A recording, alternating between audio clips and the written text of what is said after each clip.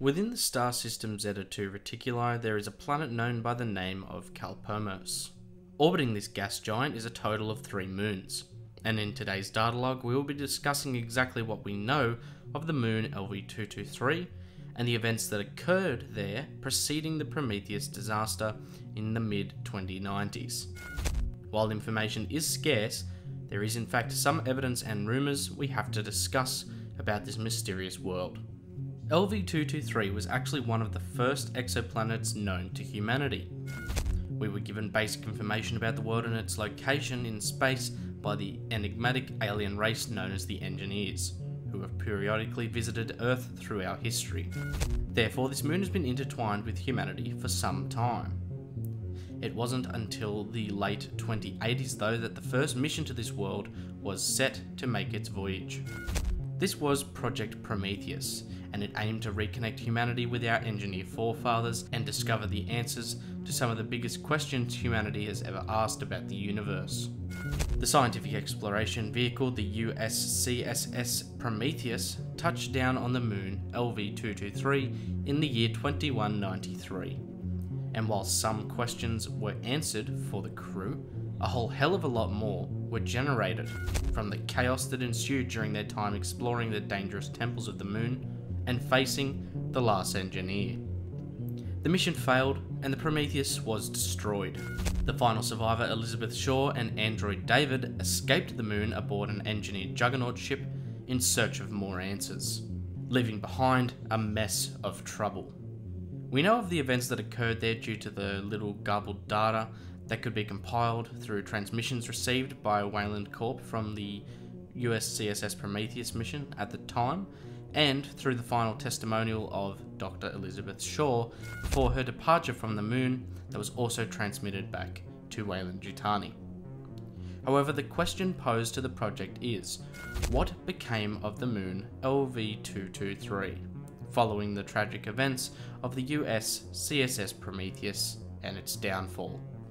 Well, what we know of following their departure is that all that remained on the moon was the crashed and now destroyed USCSS Prometheus, a crashed engineer Juggernaut, presumably spilling out its payload of engineer accelerant liquid, a few mutant creatures generated from worm-like organisms native to LV-223, and obviously the resulting xenomorphic creature, colloquially known as the Deacon, birthed from the last engineer. But this isn't the end of the story. The accelerant that was able to escape the Juggernaut has gone on over the last 100 years to further mutate the native organisms of the moon. This has led to one of the fastest and largest planetary ecosystem metamorphosis ever seen across the middle heavens, with this Valley of the Engineers' Forgotten Temples transforming into a lush and dense jungle.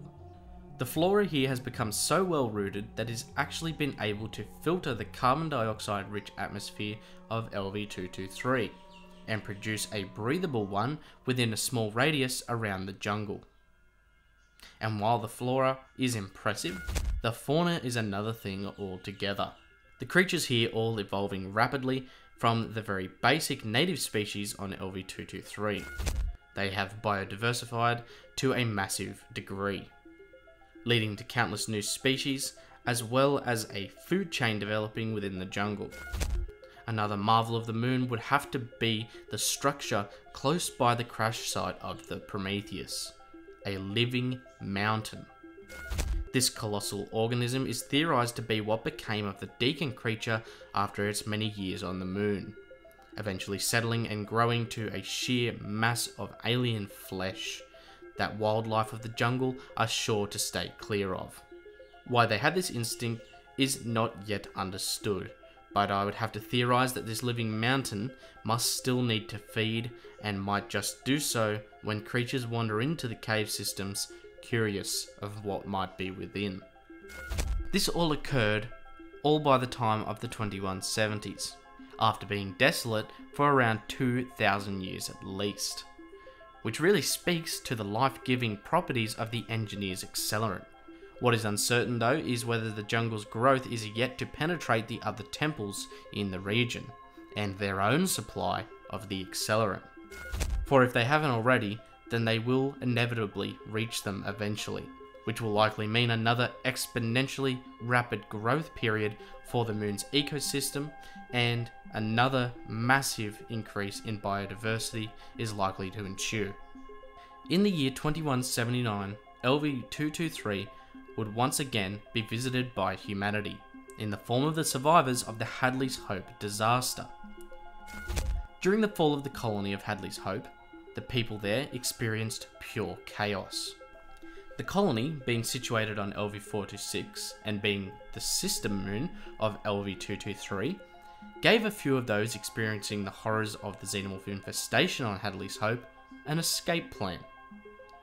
During the xenomorph's unrelenting attacks on the colonists, a handful of them were able to make their way to a Class 7 excavator vessel, known as the Onager.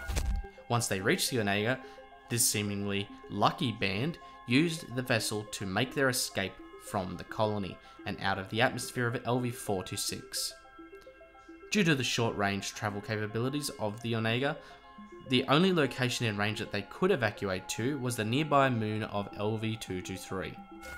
However, shortly after making their dash for safety, they would realise that they inevitably failed, as several Xenomorph XX-121s were able to stow away aboard the Onager. These creatures caused the survivors to enact an emergency landing on the moon LV-223, and with little hope of survival, they were all in fact massacred by the Xenomorphs aboard. In the aftermath of the death of those aboard the Onager, the Xenomorphs aboard begun a hive within it, and begun to extend from its mass. The Xenomorphs now call LV-223 home, and have subsequently been subjected to the Engineer's accelerant, and have bred using the new mutants found on the moon, causing the population within the Onager hive to develop bizarre and unique mutations. With this dangerous subspecies of Xenomorph, the strange creatures that have developed from the native ones since the ship's accelerant spill, the living mountains, and the yet unknown dangers and horrors lurking around the many other temples in the Jungle Valley, LV-223 has cemented itself as one of the most deadly locations on the frontier of space, and across the wider Middle Heavens region. Rumours of what has become of the world has spread through the masses, and serves as a deterrent to those passing by, to steer clear of the deadly moon that is LV-223, and what has become of it since humanity's first expedition there over 100 years ago. Before you go, I wanted to let you know about the ACHERON Colonial Marketplace, the one-stop shop for all Project ACHERON merchandise. All proceeds go to fund our future endeavours under the project, so if you want to support the channel and look good doing it, pick up some ACHERON merch. But what other data logs would you like to see? If you have any ideas or have any questions to be answered, please leave them in the comments or contact me directly through the Project ACHERON Discord. If you enjoyed today's segment, please leave a like and share the video. And if you really want to support what we do here and gain access to a bunch of awesome rewards, consider becoming a Project ACHERON channel member, like Project Director Chris Dasinger and team member Raunchy. I hope to see you all here again very soon, but until then, this is the ACHERON Project signing off.